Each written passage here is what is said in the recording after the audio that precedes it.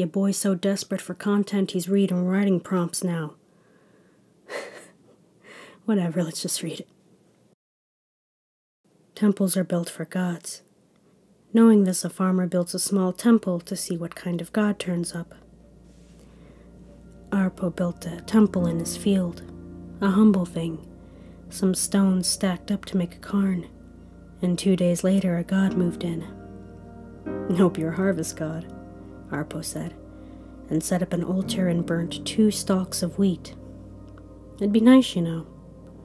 He looked down at the ash smeared on the stone. The rocks all laid askew, and coughed and scratched his head. "I know it's not much," he said, his straw hat in his hands, "but I'll do what I can. It'd be nice to think there's a god looking after me." The next day, he left a pair of figs. The day after that, he spent 10 minutes of his morning seated by the temple in prayer. On the 3rd day, the god spoke. "You should go to a temple in the city," the god said. Its voice was like the rustling of the wheat, like the squeaks of field mice running through the grass. "A real temple, a good one. Get some real gods to bless you. I'm no one much myself, but I might be able to put in a good word." It plucked a leaf from the tree and sighed. "I mean, not to be rude, I like this temple. It's cozy enough. The worship's been nice, but you can't honestly believe that any of this is going to bring you anything." "This is more than I was expecting when I built it," Arepo said, laying down his scythe and lowering himself to the ground. "Tell me, what sort of god are you anyway?" "I'm of the fallen leaves," it said, "the worms that churn beneath the earth, the boundary of forest of the field, a first hint of frost before the first snow falls, the skin of an apple as it yields beneath your teeth. I am a god of a dozen different nothings, scraps that lead to rot, momentary glimpses, a change in the air, and then it's gone." The god heaved another sigh. "There's no point in worshiping that. Not like war or the harvest or the storm. Save your prayers for the things beyond your control, good farmer. You're so tiny in the world, so vulnerable. Best to pray to a greater thing than me." Arepo plucked a stalk of wheat and flattened it beneath his teeth. "I like this sort of worship fine," he said. "So if you don't mind, I think I'll continue." "Do what you will," said the god, and withdrew deeper into the stones. "But don't say I never warned you otherwise." Arepo would say a prayer before the morning's work, and the god contemplated the trees in silence. Days passed like that, and weeks, and then the storm rolled in. Black and bold and blustering, it flooded Arepo's fields, shook the tiles from his roof, smote his olive tree and set it to cinder. The next day, Arepo and his sons walked among the wheat, salvaging what they could. The little temple had been strewn across the field, and so when the work was done for the day, Arepo grabbed the stones and pieced them back together. "Useless work," the god whispered, but came creeping back inside the temple regardless. "There wasn't a thing I could do to spare you from this." "We'll be fine," Arepo said. "The storm's blown over. We'll rebuild." "Don't have much of an offering for you today," he said, and laid down some ruined wheat. "But I think I'll shore up on this thing's foundations tomorrow. How about that?" The god rattled around in the temple inside. A year passed, and then another. The temple had layered walls of stones, a roof of woven twigs. Arepo's neighbors chuckled as they passed it. Some of their children left fruit and flowers, and then the harvest failed. The gods withdrew their bounty. In Arepo's field, the wheat sprouted thin and brittle. People wailed and tore their robes, slaughtered lambs and spilled their blood, looked upon the ground with haunted eyes and went to bed hungry. Arepo came and sat by the temple. The flowers wilted now, the fruit shriveled nubs, Arepo's ribs showing through his chest, his hand still shaking, and murmured out a prayer. "There is nothing here for you," said the god, huddling in the dark. "There is nothing I can do. There is nothing to be done." It shivered and spat out its words. "What is this temple but another burden to you?" "We," Arepo said, and his voice wavered. "So it's a lean year," he said. "We've gone through this before. We'll get through this again." "So we're hungry," he said. "We've still got each other, don't we? And a lot of people prayed to other gods, but it didn't protect them from this." "No," he said, and shook his head, and laid down some shriveled weeds on the altar. "No, I think I like our arrangement fine." "There will come worse," said the god, "from the hollows of the stone, and there will be nothing I can do to save you." The years passed. Arepo rested a wrinkled hand upon the temple of stone, and some days spent an hour there, lost in contemplation with the god. And one fateful day, from across the wine-dark seas, came war. Arepo came stumbling into his temple now, his hand pressed against his gut, anointing the holy site with his blood.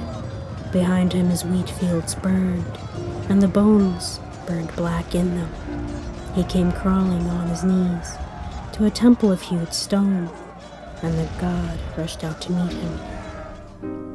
"I could not save them," said the god, its voice a low wail. "I'm sorry. I'm sorry. I'm so sorry." The leaves fell, burning from the trees, a soft, slow rain of ash. "I've done nothing. All these years and I've done nothing for you." "Shh," Arepo said, tasting his own blood, his vision blurring. He propped himself up against the temple, forehead pressed against the stone in prayer. "Tell me," he mumbled. "Tell me again, what sort of god are you?" The god said, and reached out, cradling Arepo's head. He closed his eyes, and he spoke. "I am of the fallen leaves," it said, and conjured up the image of them. "The worms that churn beneath the earth, the boundary of forest and of the field, the first hint of frost before the first snow falls. The skin of an apple as it yields beneath your teeth." Arepo's lips parted in a smile. "I am the god of a dozen different nothings," it said. "The petals in bloom that lead to rot, the momentary glimpses, a change in the air." Its voice broke and it wept. "Before it's gone." "Beautiful," Arepo said, his blood staining the stone, seeping into the earth. All of them. They were all so beautiful. And as the fields burned, and the smoke blotted out the sun, as men were trodden in the press, and the bloody war raged on, as the heavens let loose their wrath upon the earth, Arepo the sower lay down in his humble temple, his head sheltered by the stones, and returned home to his god. Sora found the temple with the bones in it, the roof falling in upon them. "Oh, poor god," she said. with no one to bury your last priest." Then she paused, because she was far away. "Or is this how the dead are honored here?" The god roused from its contemplation. "His name was Arepo," it said. "He was a sower."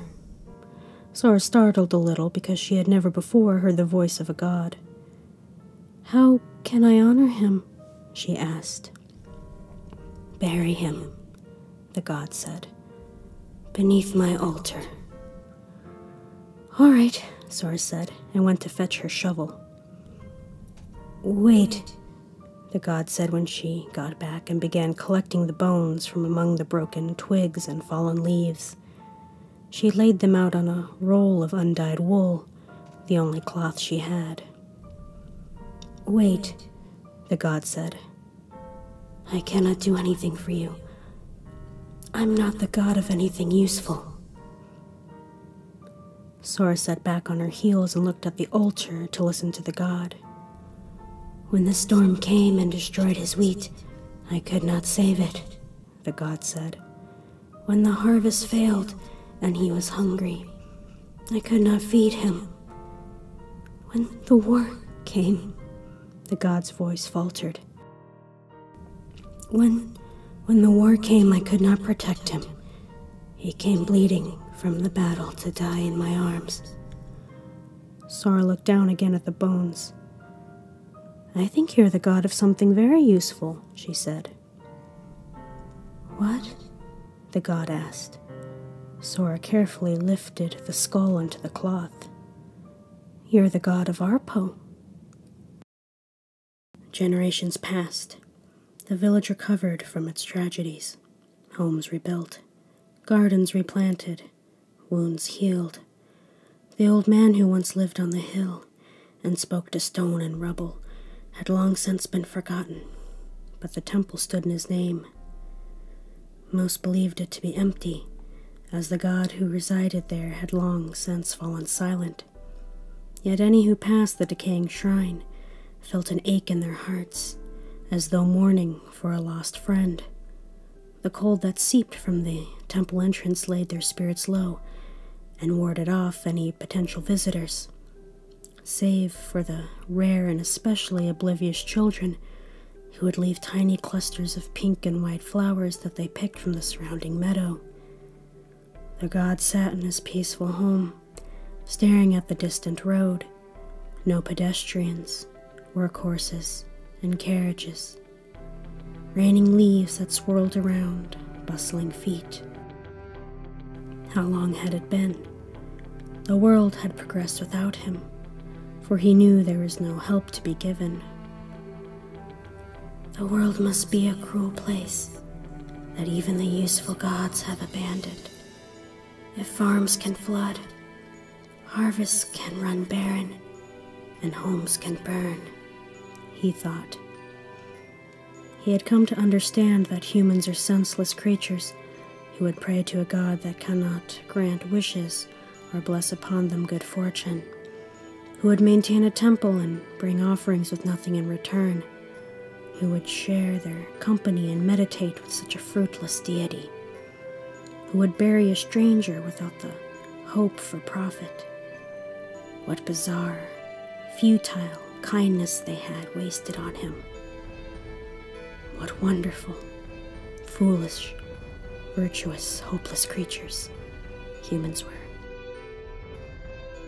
So he painted the sunset with yellow leaves, enticed the worms to dance in their soil, flourished the boundary between forest and field with blossoms and berries, Christianed the air with a biting cold before the winter came, ripened the apples with a crisp, red freckles to break under sinking teeth, and a dozen other nothings in memory of the man who once praised the god's work on his dying breath.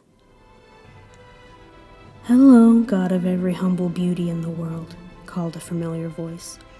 The squinting corners of the god's eyes wept down onto curling lips.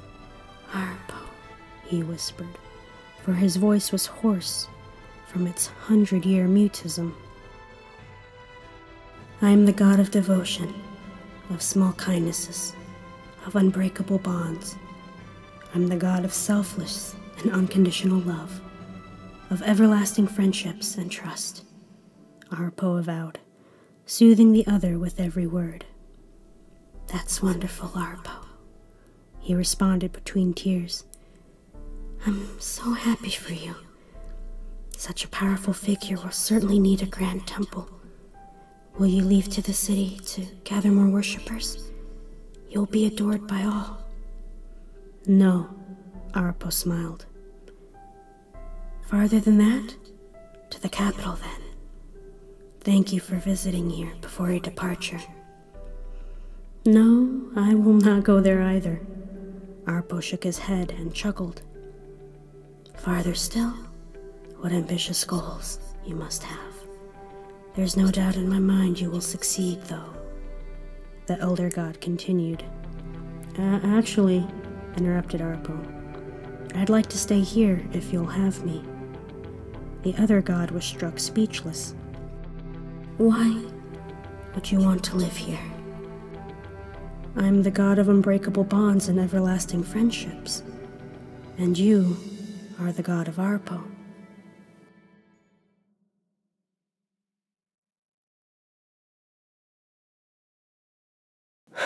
You guys, I definitely didn't almost cry 2 times while reading this, okay? Alright, okay, yep, just so we're on the same page here. Just want to let you know about that, okay, alright, okay. Well, I'm gonna go back and do normal things now, normal things that aren't crying at Tumblr posts. Alright, that's cool, bye.